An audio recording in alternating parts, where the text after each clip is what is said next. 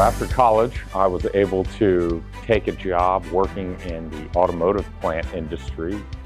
And after 2 years of working programming robots, I decided that coming back to the family dealership was more friendly towards a family building, and I was able to come back into the family car business that I had been a part of growing up through high school and college.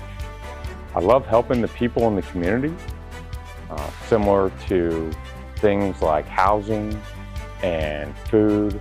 In our area of the country, a lot of our community members need a vehicle to get back and forth to jobs, and we feel honored to be able to provide that transportation to them.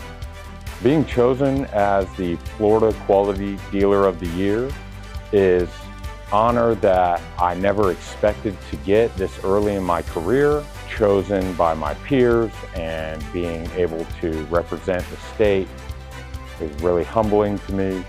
So my father has been the biggest influence on me, watching him grow our business from having 3 employees to now employing over 50 people. Our biggest contribution is providing a vehicle to the thousands of customers that we've served over the last 26 years. And we look forward to continuing to provide the most quality vehicle that we can for a price that makes sense.